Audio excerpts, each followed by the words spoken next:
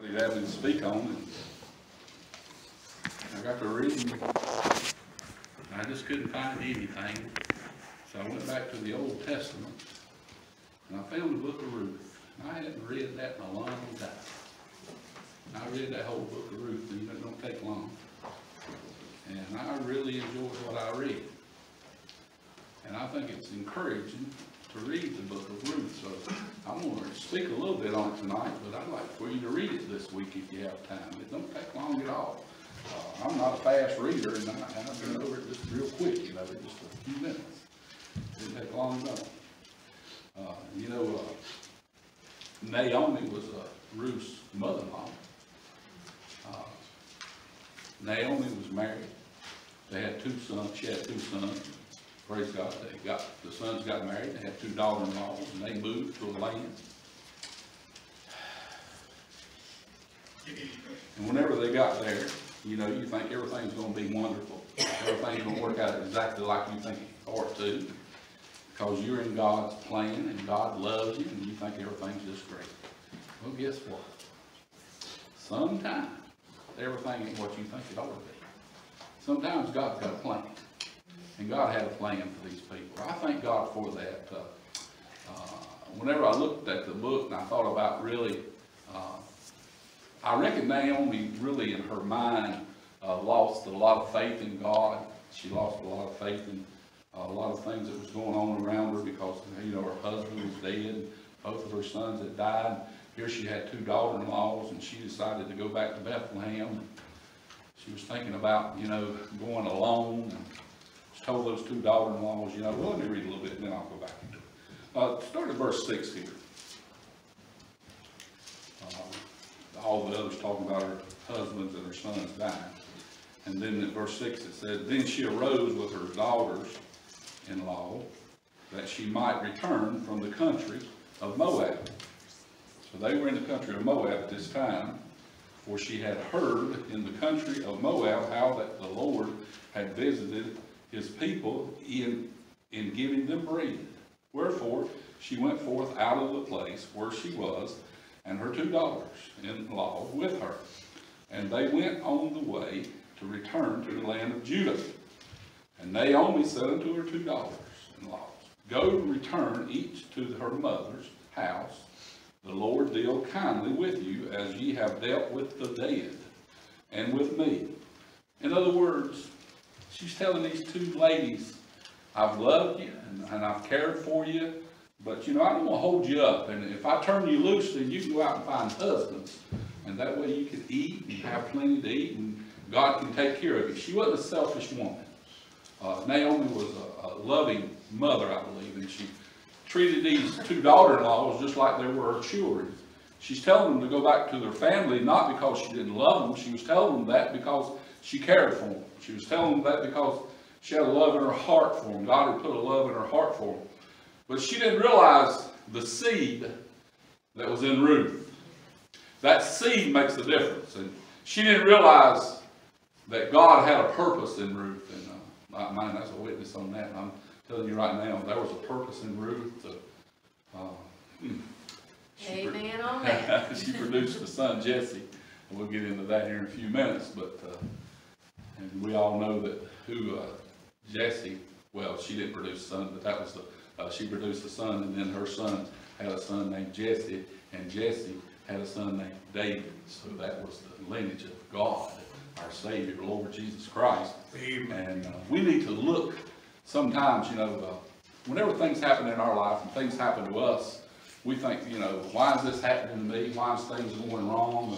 Why is things not like they ought to be? And sometimes it worries us. We think, have I got out of God's will? Or Ruth could have said, what's happened to me? Or Naomi, either one, why would God take their husbands, But God had a purpose. He wanted to put them back in the place where he wanted them so they could meet old King Boaz. He wanted to put them back in the place where they needed to be, because whenever Naomi realized that Ruth, well, let me read here. Now, I want you to just see what's going on here. The Lord grant you that ye may find rest, each of you, in the house of her husband. Then she kissed them, and they lifted up their voice and wept. Let me go back to verse 8 and read it again. And Naomi said unto her the two daughters-in-laws, Go return each to her mother's house. The Lord deal excuse me. The Lord deal kindly with you as ye have dealt with the dead, and with me. The Lord grant you that ye may find rest, each of you, in the house of her husband. Then she kissed them, and they lifted up their voice and wept. And they said unto her, Surely we will return with thee unto thy people. And Naomi said, Turn again, my daughters, why will ye go with me? Are there yet any more sons in my womb, that they may be your husbands? In other words, she had felt like she had dried up. She couldn't produce them another husband. I mean, she wasn't planning on ever getting married again. And for them to follow her for another husband, they were in trouble. And that's what she's telling them, because she knew that she could never produce a husband for them. And praise God, by the time the husband got old enough to marry her, they would be old too, is what she was telling them also. And he says, Turn again, my daughters, go your way, for I am too old to have any husbands. If I should say, have hope, if I should have a husband also tonight, and should also bear sons, would ye tarry for them till they were grown? In other words, these boys, it would take them, what, 18, 19 years to get grown. Would ye stay for them from having husbands? Nay, my daughters, for it grieveth me much for your sakes that the hand of the Lord is gone out against me. In other words, she thinks the Lord's against her. She don't realize what seed Ruth had in her. She don't realize what's taking place in her life. And sometimes we don't realize what's taking place in our life. We don't realize where God is taking us to. We don't realize how God is leading us there. There's things that are happening in this world right now that are devastating. But God has his hands upon us as Christians. And God is leading and guiding us. And sometimes we feel like, I don't know where, how I'm going to make it. I don't know how things are going to happen for me. I don't know which way to turn. But God already knows. God already has it planned. God's already got it planned out. Your life is already there. Praise God. If you put Him first in your life and you serve Him, He's going to take care of you. He's going to bless you. He's going to raise you up. Naomi's wondering how they're going to eat. They don't have no man to have food there. And the man was the head of the house. He was supposed to bring in the food. Things weren't like they are today, where a woman could go out and work and bring in the food. They were a lot different back then. Whenever they planted fields, and if you'll go back to some of the other scriptures, God told them whenever they planted the fields, whenever they went out and they harvested the fields, they were supposed to leave the corners. They left the corners for the poor. So that's the way the poor eat. They would go out and they would feed off the corners of the fields. So I feel sure Naomi knew this, and that's the reason she was turning back, because she knew God's people were going to do what was right, and they could eat off the corners of those fields. She, in her mind, she's thinking, well, God, there's food back there, and there's a way that I can live back there. I can go out to the corners of the field, and I can get some corn, I can get some wheat, I can get some barley, and I can work a little bit, and I can live. But she don't realize what God's got in store for her. She don't realize how God loves her. I think we forget that sometimes. I think we forget that God loves us. He's got a love in your heart for you, and sometimes we see things in our lives not going exactly the way they ought to. I mean, if you lose a loved one, sometimes we wonder why. We don't understand why.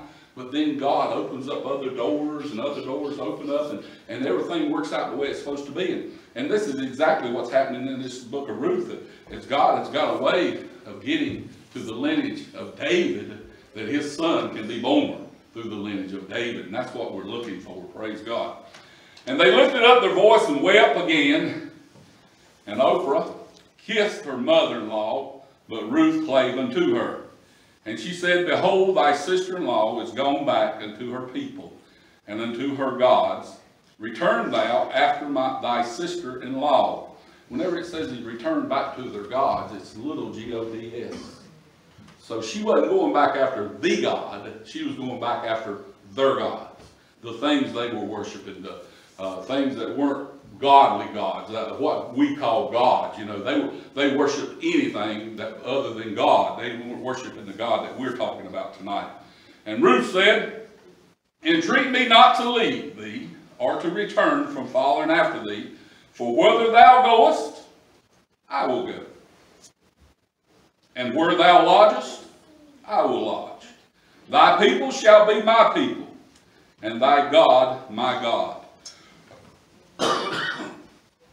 Where thou diest, will I die, and there will I be buried. The Lord do so to me, and more also, if aught but death part thee and me." And when she saw that she was steadfastly minded to go with her, then she left, speaking unto her. And I like the part where they come to Bethlehem. And Ruth goes out into the corners of those fields, and she starts gleaning for the wheat and the oats and the things out there, that barley that they could get, that they could bake into bread, and the corn, they would parch the corn, you know, but they didn't get much corn, I don't think. I think they were getting more of the bread types. They didn't get much of the corn because the corn was made for the king's table, more or less, and they didn't get a lot of it, but they got a lot of the barley and things, and they did get the corners of the fields of the corn, but it's very little the way it reads. But as she was out there, old Boaz come along, and something about Ruth stuck in his mind, in his heart. And Naomi knew what it was going to take for her to get him. And she started explaining it to her. That's the reason I want you to read this. She started telling her what to do and how to do it, how to get this man to pay attention to her. And this man cared so much about her that he sent his own men out to give her so she wouldn't have to work. This old king got where he was loving her. Now, he cared about her. And praise God, he wanted her. He wanted her for his own. But praise God, she was of a different set of people, and he couldn't have her. So what does he do? He goes out to the gate and finds out whose family she's of. And he offers them a piece of land and offers them money and some things, and they couldn't afford the land. They couldn't do the things that they needed to do. So she ends up marrying Boaz, because God's plan always comes together. Amen. Because God's got a plan in your life, and sometimes you can't see that plan. And the reason we can't see it is because we don't look at it spiritually. Whenever we get upset and we get aggravated, what do we see? We see destruction, problems, things that are going on in our life. We can't figure out how it's going to come together. And that's exactly what Naomi was seeing at first. She was seeing all of these things. But then whenever Ruth said, "Wherever you lodge, I'm going with you," God give her some support. God give her somebody to love her. God give somebody to care about her. Naomi was just an instrument that God was using to maneuver Ruth into the position that he wanted her to be. That's right. Amen. Those men that they were married to and passed away were just instruments that God used just to get these women to where they needed to be. Amen. Now, you know, that's hard to believe sometimes, that God has this plan and how God works out this plan in our lives. And sometimes we get upset with God because things happen and things happen the way they do. But you know, there's reasons for things happening in your life. There's reasons for things going on in your life. And sometimes it's because God is maneuvering your life in the situation He wants it to be. God leads us and guides us, and He takes us to places where He wants us to be. Now listen, if you get out of God's will, it ain't, I've heard people say, "Well, I got out of God's will and now God's brought me back and everything's wonderful in my life. So if I hadn't got out of God's will," God can do it without you getting out of His will. Let me explain that to you. You don't have to get out of God's will. I've heard people say, "Well, you know, God got me over here to where I could see what was going on and I could do things right." You don't have to do that. You can stay in God's will and still be where God wants you to be. God can maneuver things in your life to get you to the place He wants you to be. He don't have to have you to quit church. He don't have to have you to move to another church. Praise God. I've heard people say, well, you know, I'm going to do this or I'm going to do that. Praise God. I tell you what you need to do. We need to start praying and asking God what He'd have us to do. I believe that Naomi and Ruth were praying and seeking God's face on where they needed to go and the things they needed to do because they were serving God and God was leading everything that was happening in their life. And a lot of times, I'm going to tell you what our problem is. A lot of times we go out with our minds already set. This is what God wants me to do. Man, I've had people come to me here in church and say, I say the Lord wants me to start preaching. And I can look at some of them and say, God didn't call you. But I don't. I had a guy one Wednesday night. I mean, he would go visiting with me. One of the finest fellows I wanted to visit with. Good visitor. He knowed how to talk to people. He could talk to people better than I could. He knowed how to win people to the Lord better than I do. He knowed more about the Bible than I did because I'd ask him questions about the Bible. And he told me one Thursday night we was visiting. We used to visit on Thursday night. And he told me one Thursday night, he said, I believe that I can preach just as good as you can. Said, I've been in church longer than you have, and I know more about the Bible than you do. I believe you preach as good as I can. I mean, I believe I preach better than you can. I said, fine, brother. That's fine. Wednesday night's your night. You got it. I don't know whether any of you were here or not. Y'all don't know who I'm talking about. But anyway, I don't believe you were. There he was. He got up there for about 8 minutes. And he said, brother, I believe I spoke out of order. I believe I'm going to let you finish out the service. Amen. See, sometimes we plan our own life out. We think we can do things because of our knowledge. I'm going to tell you what, if I have to get up here because of what I know, and I tell any preacher or anybody that I know this, if I had to get up here with what I knew and what I could preach to you and what I could teach to you, I'd be in trouble. Amen to that. But if I get up here with God's anointing on me, and the blessings of God on me, then I'm going to be able to bring to you what God would have you to have. That's the reason these preachers that are going to college and they stand up in front of you and they've got all their message, what everybody else has told them to do. I went to some college, don't get me wrong, there's nothing wrong with going. You need some college, you need some help with it. I mean, there's nothing wrong with any of that, don't get me wrong, I'm not going to throw off on that. What I'm trying to say is, you cannot get it out of a book. No. Got to study it. And what was happening to Ruth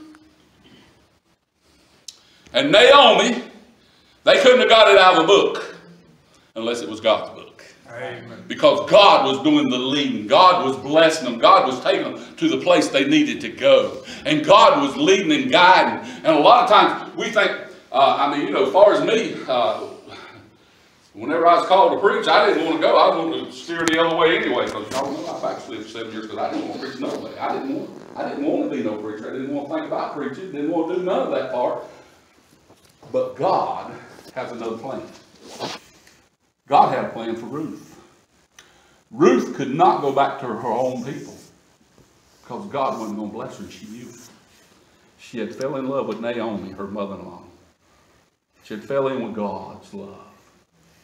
They had a binding, a covenant spirit about them.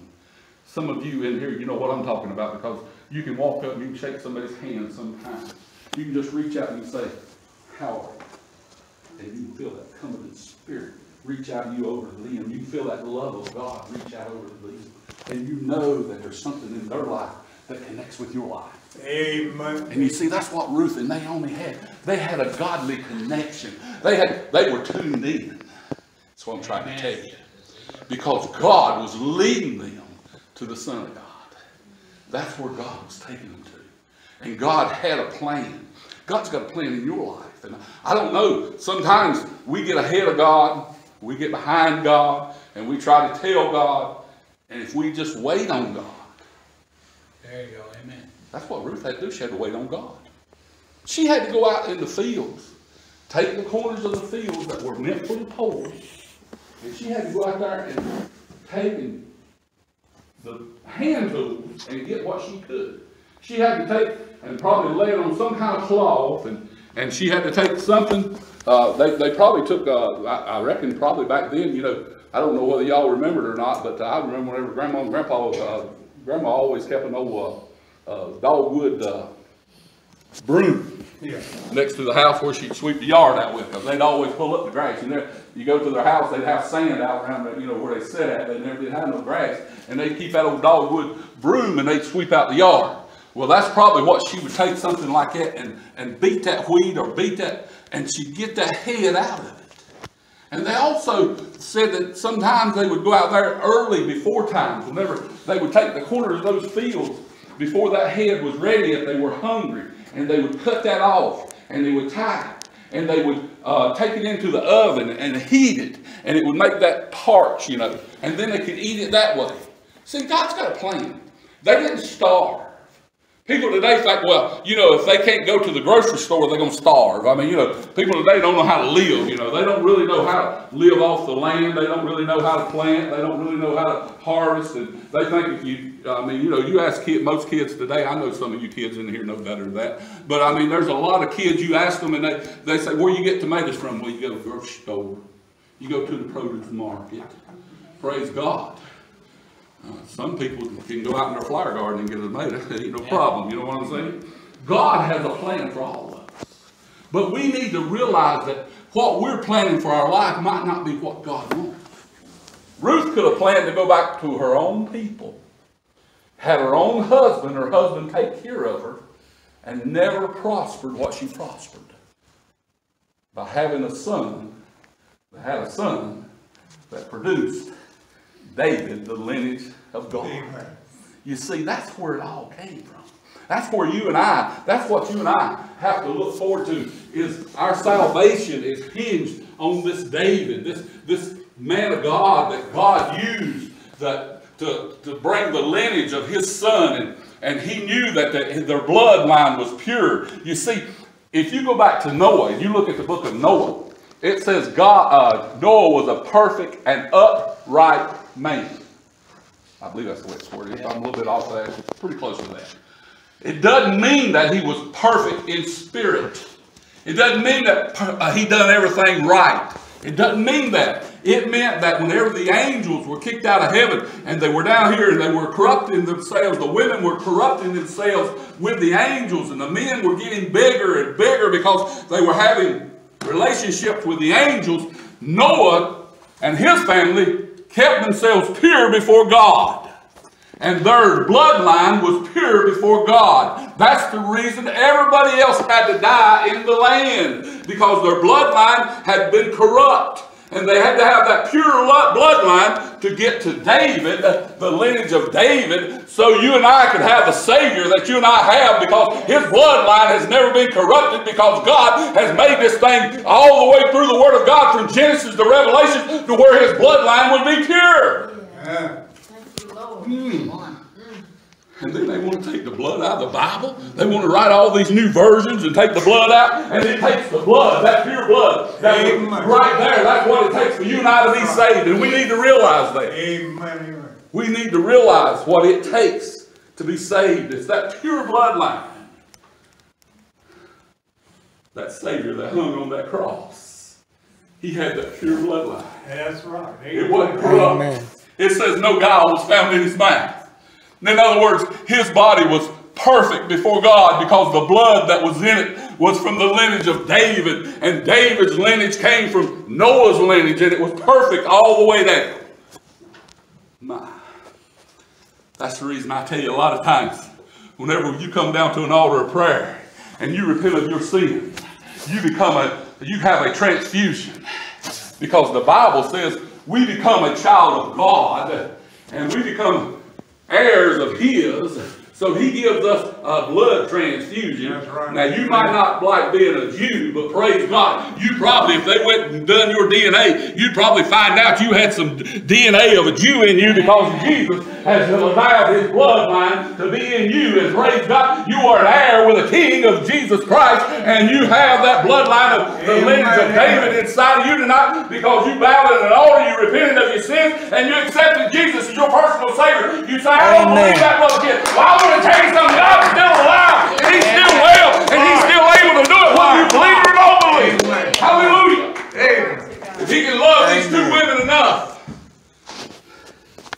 take care of them and feed them and bless them and let her be married to a king. They moved into the king's house. They were blessed. They were blessed. They were blessed because of the God that you and I are serving. And sometimes we look out and we wonder why. Why this, Lord? Why that, Lord? And what we need to do is just thank God in all things. Everything that's happening in your life, thank God.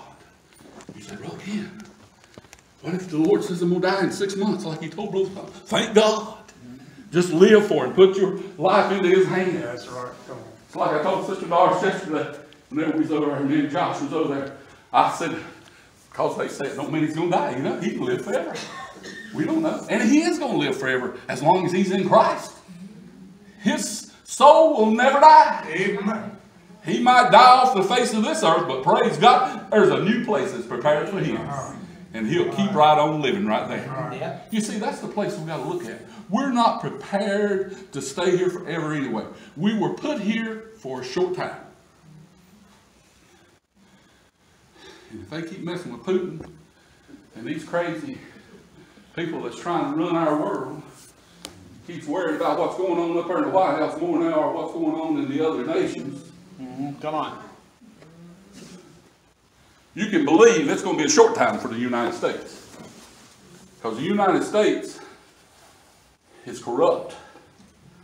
And it's getting corrupt. More and more. That's right. More and more. These abortions and things they're wanting.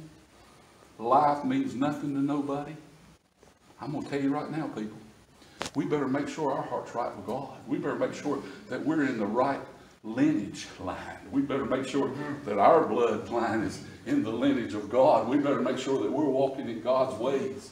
The only way you can do that is through an altar of prayer somewhere, repenting of your sin, accepting Jesus as your personal Savior. You don't have to be any certain nationality. You can be anything. You can be the worst. I reckon if you're a witch doctor and you give your heart to Jesus, Jesus forgive you because he loves you. It wouldn't matter. People that's took people's lives. They come to an altar and repent of their sin, and Jesus forgives them. Well, look what they were doing to him. They were killing him on the old rugged cross. He looked out among those people and said, forgive them. And they know not what to do. That's the God we're serving. And sometimes we wonder if God's got his hand on us. I mean, I feel sure Naomi in her own way was wondering if God had his hand on her. And she didn't realize she was moving all the way to the king's house. Amen. Elijah went out by a little brook, and he didn't realize that old nasty bird raven, nastiest bird there was going to bring him food from the king's table for him to eat. But he did. That's it. Why can I say that? Because the only people that had food during this time was the old king. That old raven probably would fly in the window, pick it off the table, take it out and feed God's man. Oh my. And then we wonder whether we're going to have food to eat. We wonder what's going to happen tomorrow. God's going to take care of you. God loves you. God's going to take care of you. Don't worry about that. Ruth and Naomi didn't have nothing to worry about because God was with them. As long as they kept their hand in the hand of God, God was with them. There was a binding love inside of them to keep themselves together, to get this back to where Bethlehem, get back to where the lineage of David was at. That Jesus, that Lord and Master. God's doing the same thing to us. He's trying to get us back to Jesus through an altar of prayer. You say, Brother Ken, I already didn't say, but how many times has God beckoned you whenever you were sitting in a service? Listen to me now. You were sitting in a service, and God said, why don't you go down and pray? Why don't you go down and seek my face? How many times have you sat back and not done it because you're scared? Somebody say you've backslid. Somebody say you've sinned. This is not an altar just for sinners and backsliders. This altar's for you to get stronger in the Lord. Praise God. Just because you come up here don't mean that you got to be saved every time. You come up here because you want more God. Amen. You come up here to get closer to God. The Bible says make an altar. Whenever Noah got off the ark, what the first thing he did? Made an altar. Made an altar. Whenever God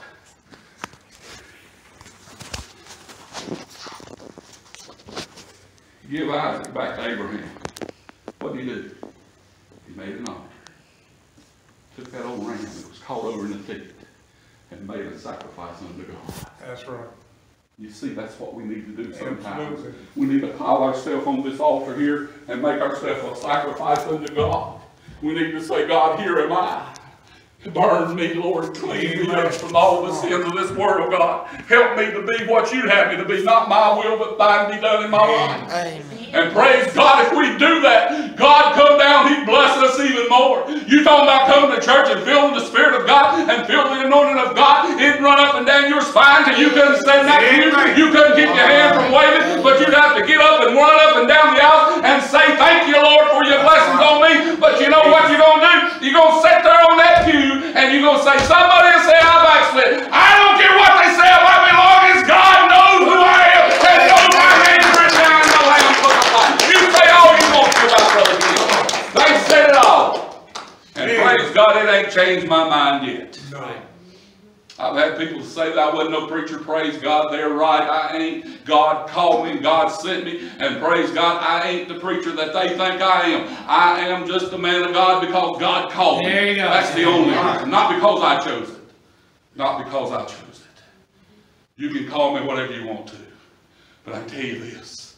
I got to get close to this God. Amen. Ruth had to stay close to Naomi. She had to stay close because Naomi knew God. She knew it. She felt it. I'm going to tell you something. If you got somebody that's been close to God, they'll pray with you. Hang on to them. They can get you through some rough times. They can get you through some rough times. This altar will get you through some rough times. Hang on to God.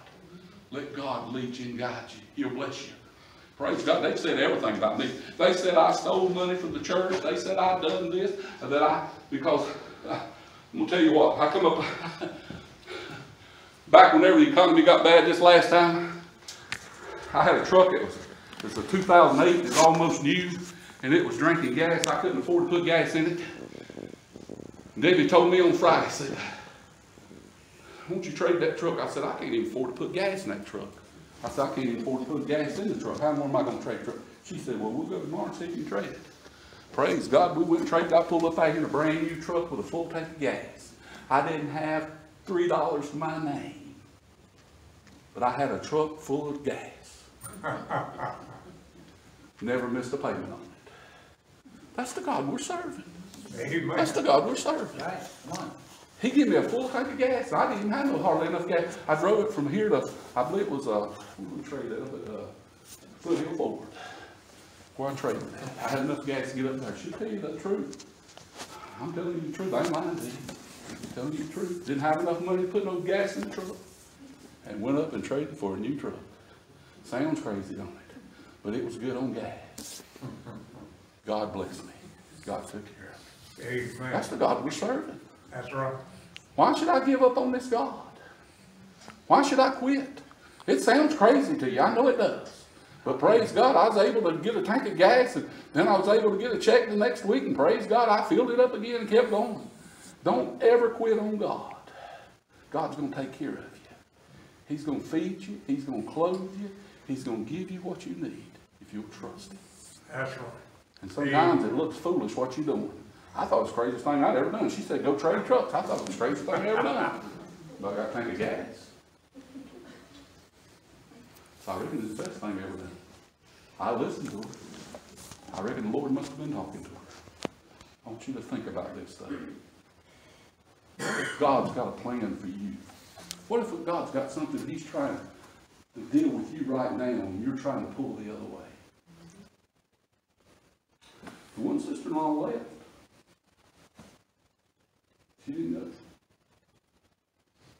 Ruth stayed with her and went with me. And God bless her. If God's leading you to do something, church, don't be scared to do it. Step out on faith.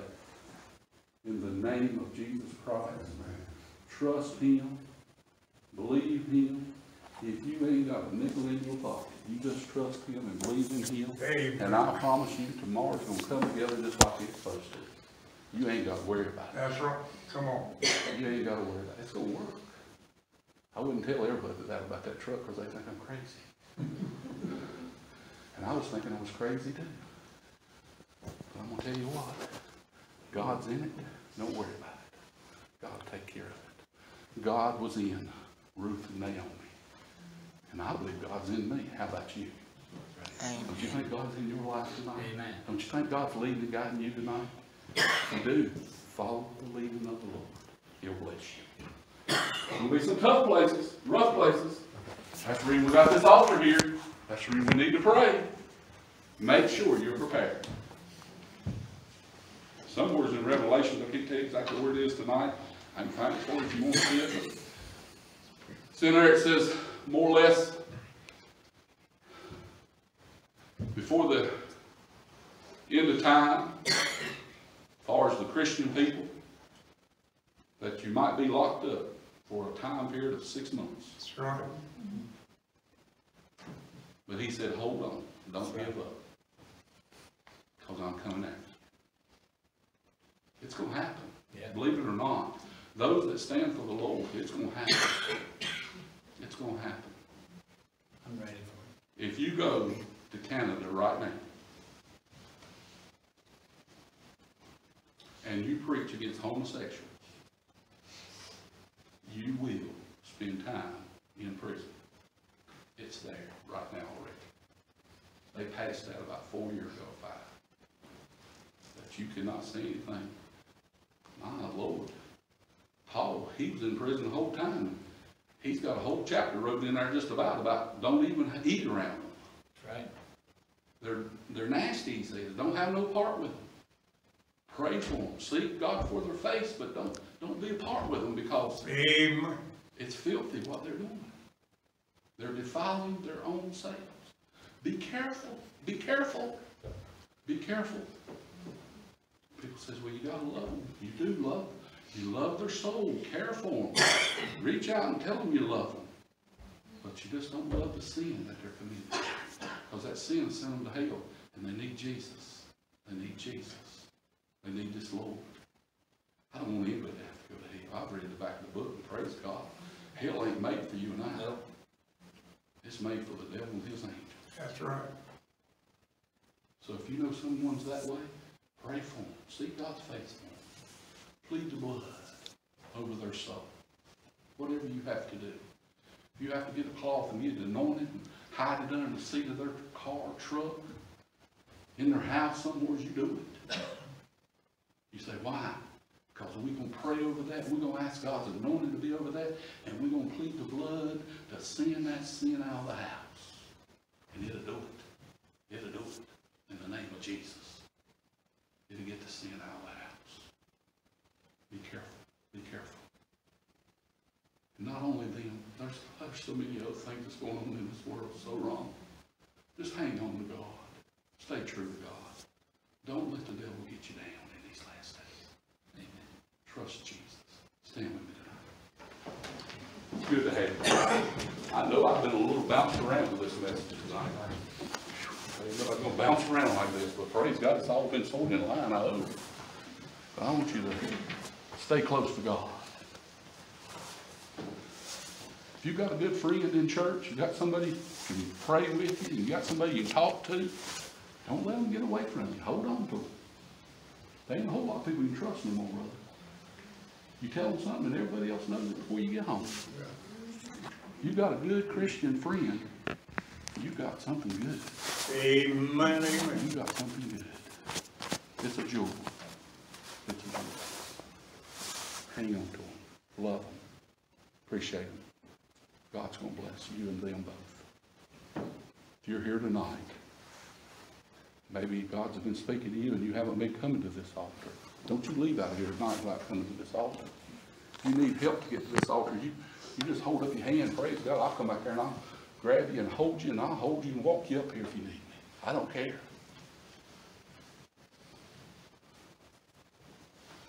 somebody hadn't prayed for me, I would have never been in it. Thank God that somebody grabbed a hold of the horns of the altar and prayed for me. I feel sure if somebody hadn't prayed, I'd spend eternity in hell. Thank God somebody prayed. Thank God somebody poured out their heart before Jesus. And he heard their prayer. Thank God. If you're here tonight and you want to pray, the altar's open. Let us pray. Dear Heavenly Father, I come to you tonight, God. God, take these words, God, and put them to every heart that's here, God. You know what each and every one needs, Lord. And Lord, I'm asking you tonight, Lord, just to help us, Lord. Help us, Lord, to stand for you and be close to you, God. Lord, help us not to go back, Lord, or take a step back, God, but help us, Lord, to grab another ram on the ladder, Lord, and climb up a little higher unto you, God. God, I love you and I praise you for what you're going to do in our lives. God, I seek your dear face. Bless each and every person that's in this church. God, I don't care whether they're a member or not. God, I'm not worried about membership, God. I'm worried about souls, God. I want you to go with them, Lord. Lead them, guide them, Lord. Keep your hand upon them, Lord. Lift them up, Lord. Give them that love that only you can. Help them to be that vessel, God, that you can use. And God, we'll give you the honor, praise, the glory for everything that you do. In Jesus' name we pray. Amen. Amen.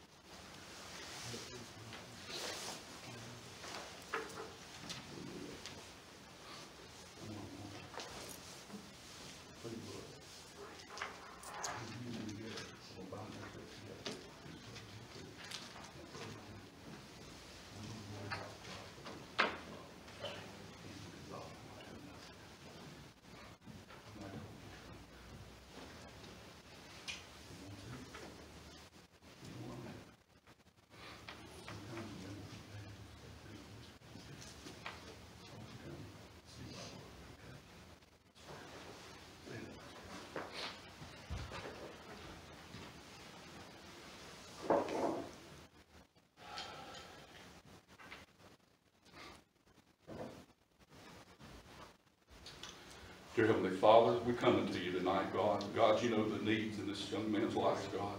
God, I plead the blood of Jesus Christ upon him, Lord.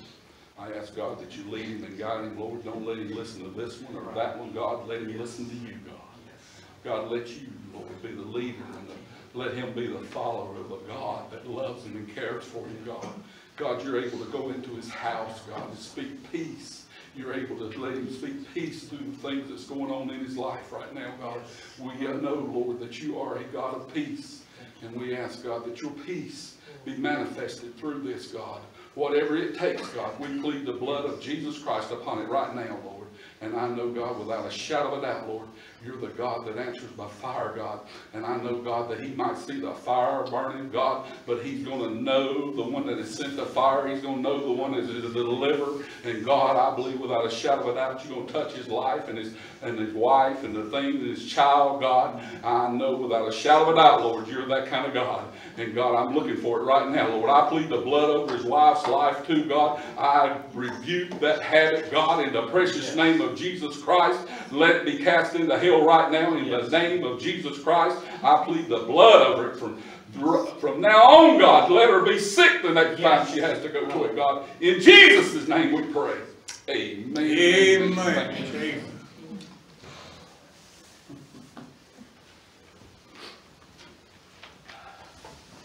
We're going to paint in here this weekend. Any of you that want to come and help, you're welcome to come and help. I don't want to cut nobody out because I know y'all love to paint. But we're going to get things beautified on the inside for homecoming, and then we'll do it on the outside. And we'll need some of you to help clean up maybe in a week or so. Get all the corners and everything cleaned out from in here. Make things look real good. And I want you to invite somebody to homecoming, cook enough to feed them, and bring them with you. Shake hands and be friendly. You're dismissed.